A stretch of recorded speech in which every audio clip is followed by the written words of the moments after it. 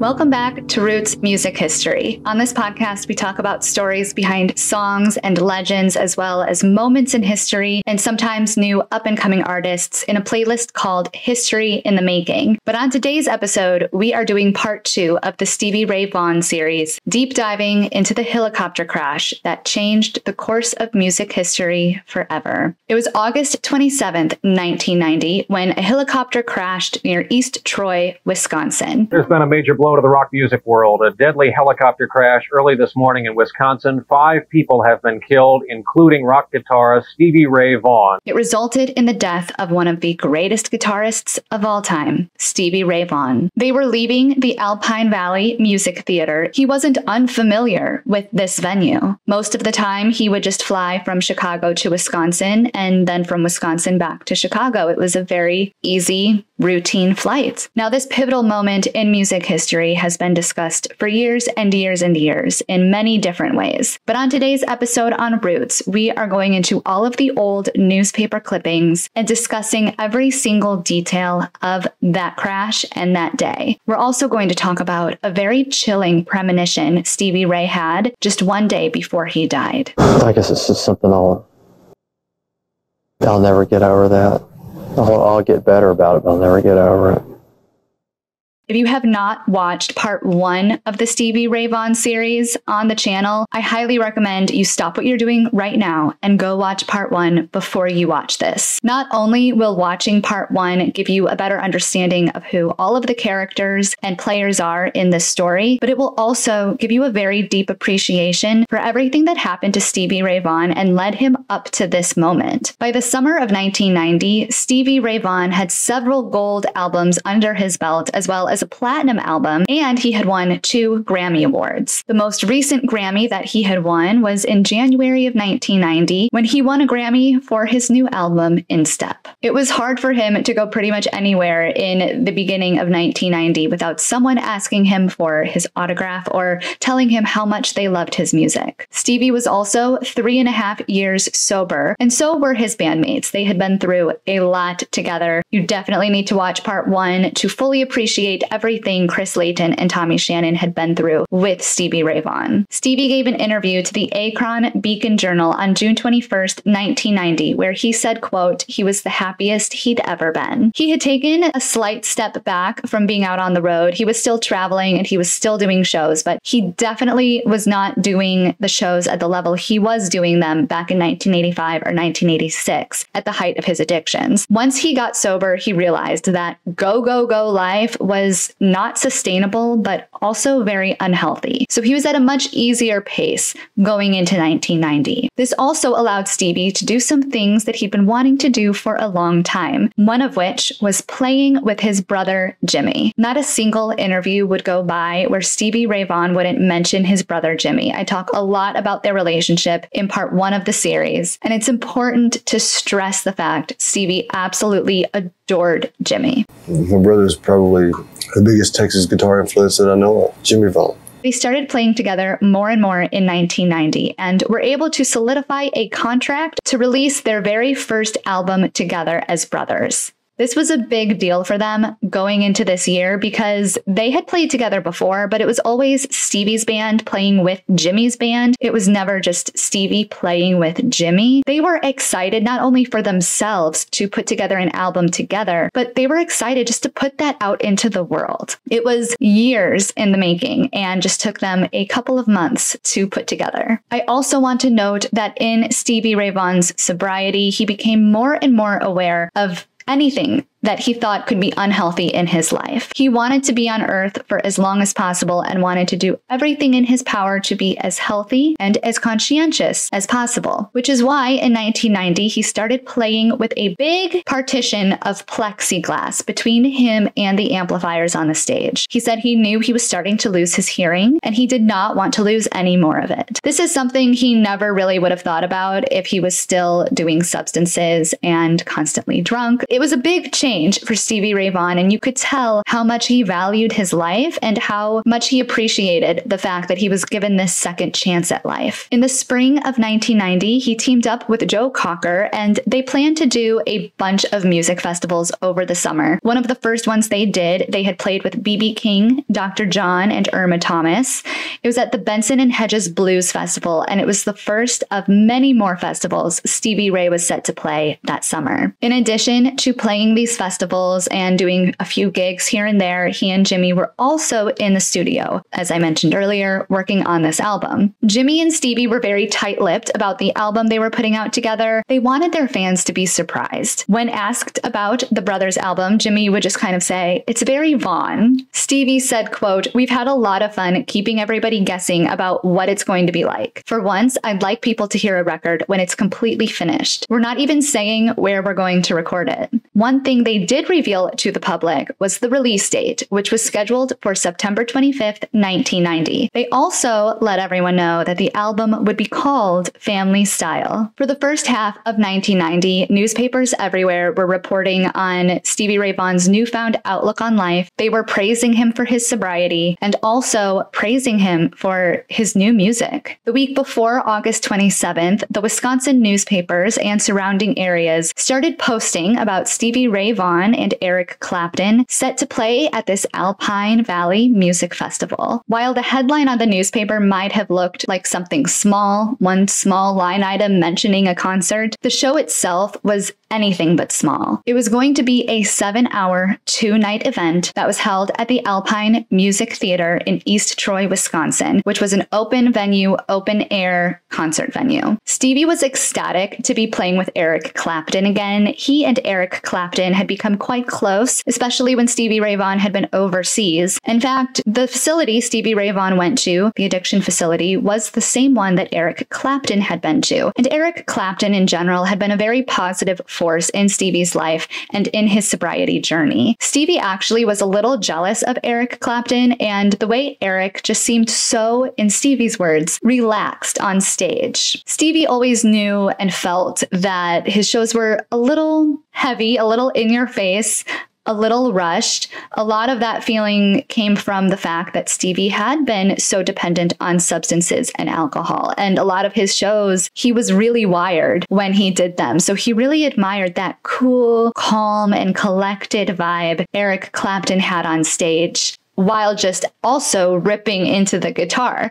He thought that was the coolest combination, and Eric Clapton just nailed that persona. Stevie made an active effort to try to encompass that persona that Eric Clapton had. So he was beyond excited to play with Eric in America. He was also incredibly excited to be playing with his brother Jimmy. Now, Tommy Shannon and Chris Layton also were playing at this Alpine Valley Music Festival. Chris Layton and Tommy Shannon were like brothers to Stevie. If you have not seen my Roots documentary on Eric Clapton, by the way, I will link it in the corner of this video and in the description down below. The show started the evening of August 25th, which was a Saturday. Robert Cray opened the show with a 14-song opening set. This show was massive. I cannot stress that enough. There were a few rumors that Robert Cray and Stevie Ray Vaughan were going to get up on stage together and do a duet set. Those rumors were unfounded, and people were slightly disappointed when that wasn't really unfolding. However, there was a surprise at the end of the night. Eric Clapton brought on Jeff Healey to play 2 of his encores. The entire crowd had no idea Jeff Healey was there. Jeff Healey had played there a few days, actually like 10 days prior, but they didn't know he was still in town, so that was very exciting for them. I believe the first night Stevie Ray's encore was Voodoo Child. I could be wrong about that. If you know for sure on August 25th what Stevie Ray's encore was, comment it down below. Eric Clapton then got on stage and started blending all of his songs from all of the phases of his 25-year-long career. He opened with the song Pretending and went into the song No Alibis from there, which were both new songs on his most recent album. And then he went into a lot of his classics, which obviously really got the crowd going. Buddy Guy was also at this festival, but I think Buddy Guy only played on the second night. And again, I could be wrong about that. So if anyone has like a really good reference preference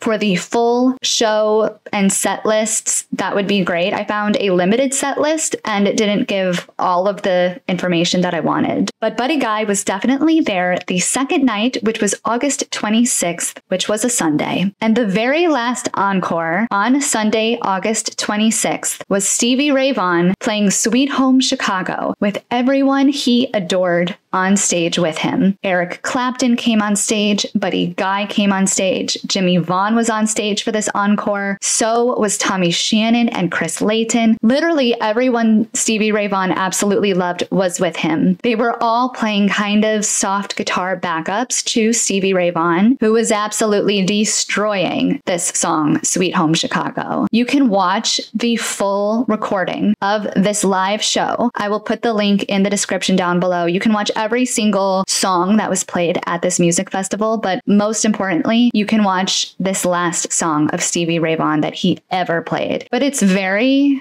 spooky to watch it back, knowing that is Stevie Ray Vaughan's last performance ever. The fact that everyone he loved was on stage with him that night is just an incredible way to end an incredible career. Jimmy says Stevie that entire day was happier than usual. He just had a smile and this energy to him that was very special on that day. After the show was over, Stevie Ray, Tommy Shannon, Chris Layton, Jimmy Vaughan, Eric Clapton and his entourage, and Buddy Guy and everybody, they're all backstage. And they started to have kind of a deep heart-to-heart. Stevie Ray actually mentioned something he had mentioned to his band earlier on in the day, but he had a dream the day before that he was at his funeral.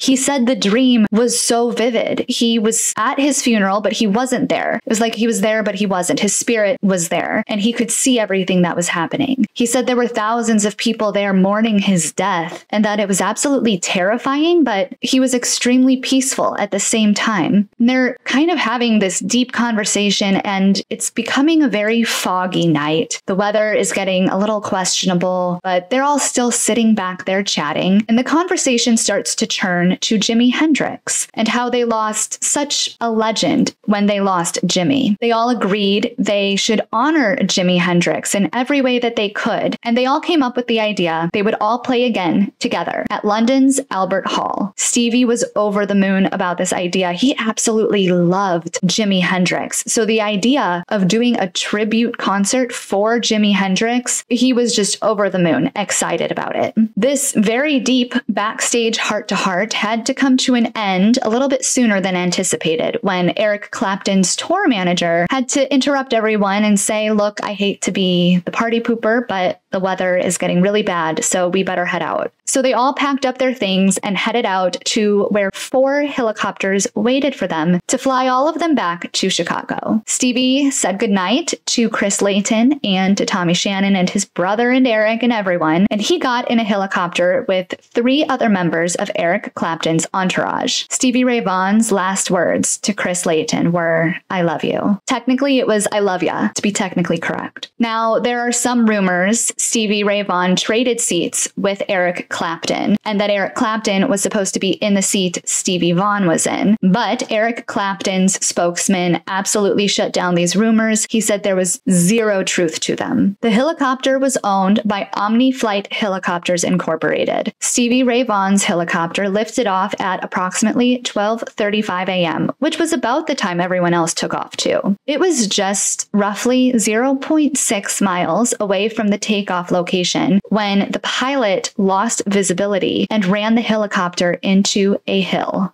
Stevie Ray Vaughan was killed on impact. Those who were also killed in the crash were Bobby Brooks, who was Eric Clapton's agent at Creative Artists Agency. Bobby had also worked for Crosby, Stills and Nash, Whoopi Goldberg, Pat Benatar, Jeff Beck, Jackson Browne, Dolly Parton. The list kind of goes on and on. Losing Bobby Brooks was a huge loss to the music industry, in addition to Stevie Ray Vaughan. And obviously anyone who does any type of job in the music industry, even if they are not not a visible member of the music industry, it's a huge loss. You only have so many people with so many set skills in this world. And losing Bobby Brooks was incredibly difficult, not just for Eric Clapton, but for everyone that he had worked with. Nigel Brown was also on board. He was one of Eric Clapton's bodyguards. Colin Smith, who was one of Eric Clapton's tour managers, and the pilot, a man named Jeff Brown, who was originally from the East Chicago side of Indiana. Eric Clapton was on one of the helicopters that landed safely in Chicago. The only helicopter that did not make it was the helicopter Stevie Ray Vaughan was on. It's a little unclear to me. Once everyone else landed in Chicago, it seems, this is what I gathered. It seems as though Tommy Shannon, Chris Layton, and other members of the entourage went back to the hotel. They knew the helicopter Stevie was on hadn't arrived yet. They waited for half an hour, whatever it might have been, but they ended up going back to the hotel room. It seems like it was just one of those things where you know something's not right, but you just kind of continue on with things. Kind of like if you're a parent and you're waiting up for your kid to come home from a party and they're not home yet, but it's also not technically their curfew. So you decide to go to bed, but you're kind of going to bed with one eye open going, okay, you know, like when is she going to get back? I think it was exactly like that for Tommy Shannon and Chris Layton and anyone else who ended up leaving the airport and going back to the hotel that night. It wasn't until about 5 a.m. they decided to report the helicopter missing. And when I say they, I'm pretty sure it was Eric Clapton and whoever was immediately with him and kind of in charge of the operations. As the sun is starting to come up, Chris Layton wakes up and immediately has that feeling,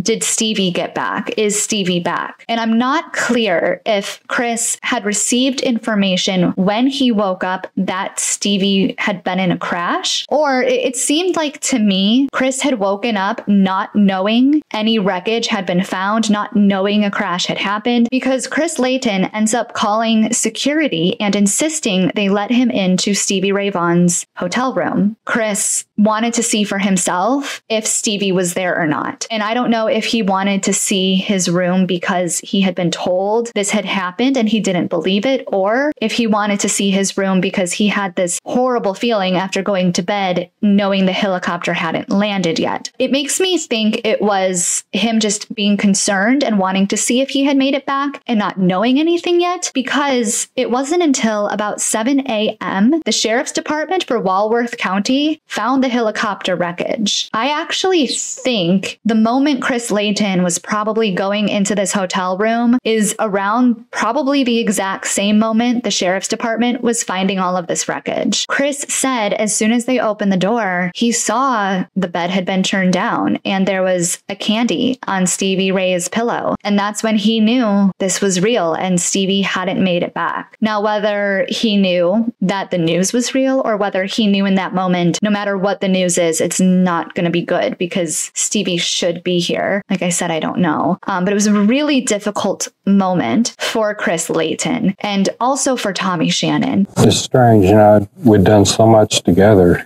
It totally ripped my life apart. I mean, if you remember, Tommy had been with Stevie Ray Vaughan since they were kids, since they were 12 or 13. According to the National Transportation Safety Board's official statement that was released on August 28th, they said, quote, "The Bell helicopter Jet Ranger slammed into the back of a ski hill in heavy fog shortly after takeoff." They also confirmed there was no fire in the crash. A man named John Griebel was the Walworth County coroner at the time, and he was very quick to confirm all passengers had died on impact. News immediately began to spread that Stevie Ray Vaughan and Eric Clapton's entourage had been in this terrible crash. But the most unsettling part of this entire morning is the newspapers. The newspapers had already drafted up and printed these big, long cover stories about this amazing concert between Stevie Ray Vaughan and Eric Clapton the night before. And it was literally as the paperboy is throwing the newspaper onto people's front porches at 4:45, 5 a.m. in the morning. It's in that exact moment they're reporting the helicopter missing and Stevie Ray Vaughan is being found. Eric Clapton, his entire entourage who survived, Tommy Shannon, Chris Layton, Jimmy Vaughan, everyone comes down into the lobby of this hotel in Chicago on the morning of August 27th to see newspapers in the lobby with this incredible cover story about this incredible show, and they have just received the news that Stevie has died. I can't even imagine that juxtaposition and how surreal and, as Tommy Shannon says, confusing it felt. While the downside to all of this was that the newspapers had literally just printed this amazing story and just delivered the paper, despite this just happening, the good news in all of that, I suppose, is that the newspapers then had the entire day on August 27th to compile tributes to Stevie, to compile the accurate information about what happened, and to really put into their article a tremendous biography about who Stevie was. So the very first articles that came out about Stevie's death were very robust. They were filled with information about who he was, what he did in his career, all of the tributes from anyone who wanted to say anything. All of that could be included in the breaking news that he had died in a crash, which is very interesting because if you look at, for example, Buddy Holly's death, I talked about Don McLean and how he wrote the song American Pie and how Buddy Holly's death was, such an inspirational factor for that song. But Don McLean, there's kind of a misconception that Don McLean saw Buddy Holly's death on the front page of the newspaper. In fact, there's a documentary out that shows this image of newspapers on a front porch, and the very first cover story on the newspaper is Buddy Holly's death. The reality is, I went into their local newspaper and I found from that day Buddy Holly's death. His death was on page 4 or 5, and it was a very small part of that page. It absolutely was not a headline story. It definitely wasn't taking up the cover of the newspaper. And then I went back into Don McLean's interviews, and he actually says he was thumbing through the newspaper when he saw the news of Buddy Holly's death. He does not say it was a front page story or anything like that. He actually went to school and was very upset because his schoolmates didn't even know that Buddy Holly had died and didn't care. So the good news with Stevie Vaughan's death is that the newspapers did have an entire day to get the facts straight and to really put out something of substance on August 28th. B.B. King was one of the first entertainers to put out a statement and a tribute to Stevie Ray that was featured in almost every newspaper that next day. B.B. King said, quote, "Stevie Ray Vaughan was like one of my children. The loss is a great loss for blues music and all fans of music around the world. He was just beginning to be appreciated and develop his potential." Jeff Healey, who had also just played with Stevie Ray the night before, said, quote, "Stevie Ray Vaughan was a great inspiration and personal friend who helped me immensely. He will be sadly missed by both myself and the world of music." Meanwhile, in Austin and San Antonio, Texas, hundreds of fans began to gather and hold candlelight vigils for Stevie Ray Vaughan and the legend he had created. Stevie would talk about death quite often. Stevie was a devout Christian and truly believed death didn't end someone, as he'd say.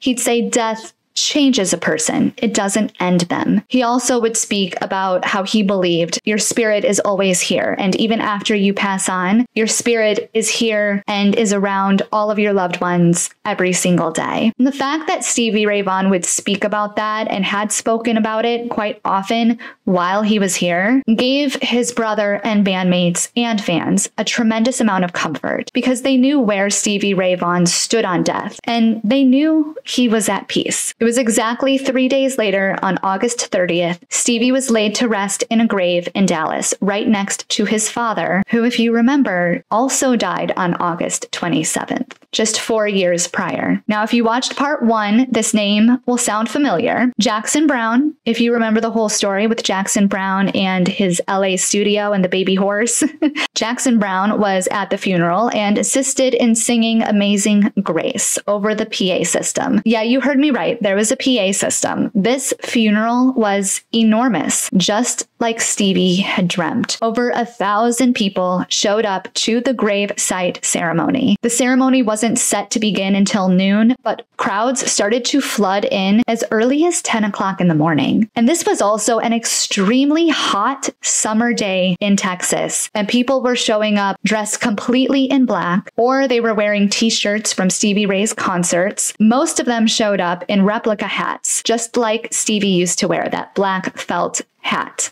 Not only did they fill the entire grassy area of the cemetery, they were snaking around the fence area, past the barricades. They were overflowing into the road that led into the cemetery. This was absolutely insane. The turnout was incredible. Nobody minded standing there in 3.5 to 4 hours of scorching heat to pay tribute to this incredible player. No matter where they were standing, they could hear what was happening because the PA system had such a good volume and was able to reach so many people. So they could all hear Amazing Grace and they could all hear everything that was being said. Al Rogers, who was a producer on the album Jimmy and Stevie were working on, that album Family Style, he surprised everyone by bringing a cut of one of the songs that had been set for that album. The song was called TikTok. No one had ever heard the song before. Obviously, it was being saved for the release of Family Style that next month. But Al Rogers thought it was important to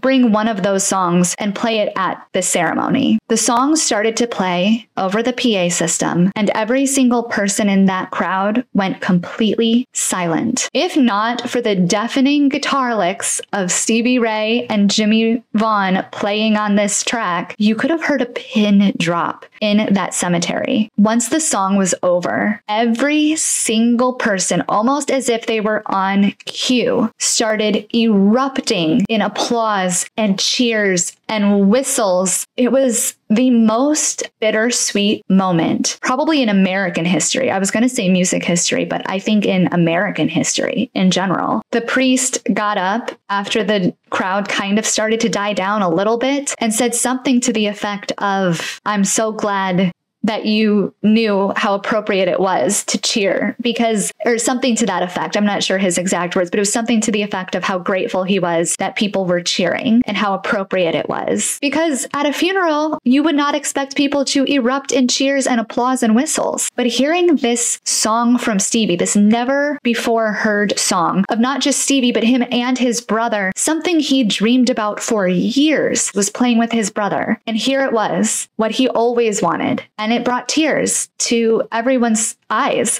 His fans were filled with this crazy, bittersweet feeling of he was such an amazing person and such a gift to music. And it was such a heavy, heavy loss on his fans, especially on his brother Jimmy, and his mother Martha, who was also there linking arms, and Jana was also there, who was Stevie Vaughan's fiance at the time. The original grave location for Stevie was section 35, lot 194, space 4, but he was eventually moved to Vaughan Estates with his father. I believe this move happened when his mother passed away, so that his mother and his father and Stevie, and in the future, Jimmy and Jimmy's wife and kids, they can all rest in peace together. But I couldn't find that much information about when the move actually took place. They might have moved them to Vaughan Estates before the mother's death. I'm just not sure. But when his mother died, her obituary was the sweetest obituary. I mean, she was an incredible woman. You can tell. She absolutely loved her family. They described her as an oak tree, and she was like the roots that held the family in place. They also said, in addition or in lieu of flowers, you could donate to a pet relief charity. She loved animals and loved pets and was always giving back in that capacity whenever and however she could. So now the Vaughan Estates are in sections 10 and section 11. 26 days after Jimmy Vaughan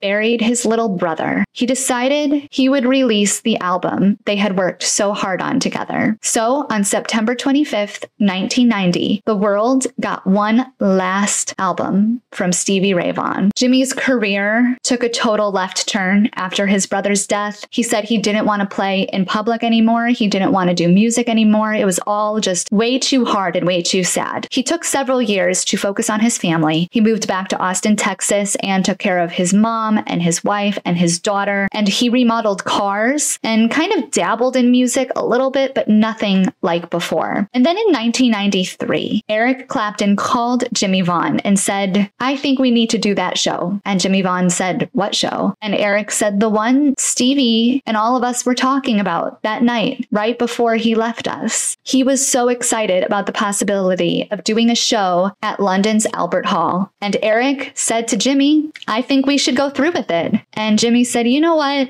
I think you're right." So Jimmy Vaughan and Eric Clapton went through with the show. They made it an entire tribute show to Stevie Ray Vaughan. This show really reignited Jimmy Vaughan's love for music. After this show, he realized, I can play music again. I'm never going to play it in the same way I played it with Stevie. It's never going to be like that. But I can play music as a tribute to my brother. From that moment on, Jimmy decided to continue to play music in memory of his brother. It was soon after that experience with Eric Clapton, Jimmy Vaughan released an album. He released an album called Strange Pleasure, which I think is the perfect name. It's like the perfect synonym for bittersweet. It was like he was saying to everyone, it feels so good to be playing again, but it also feels so strange. The entire album was dedicated to Stevie Ray and to the late blues guitarist Albert Collins, who Stevie absolutely loved and would cover all the time. I think we can all agree we are very grateful to Eric Clapton for reigniting this desire in Jimmy to continue playing. Because of all of this, we've gotten so much more music from Jimmy Vaughan, and he has been such a staple in the music industry and has been such an inspiration for every generation of guitarists. Not only that, but he's done a tremendous job of keeping his little brother's memory eternal. You can find Jimmy Vaughan on Facebook and Instagram. I will put both of his profiles in the description down below. And I really hope that you are enjoying this Stevie Ray Vaughan series on my channel. Don't forget to subscribe and hit the bell icon so that you're notified when I post the next Roots Music History episode. YouTube changed its algorithm, so you're not going to see every video I post in your feed unless you click that bell icon and change it to all, because it defaults to personalized. So click the bell, change it from personalized to all. And thank you so much to the Roots Music History family. You guys are making my heart so warm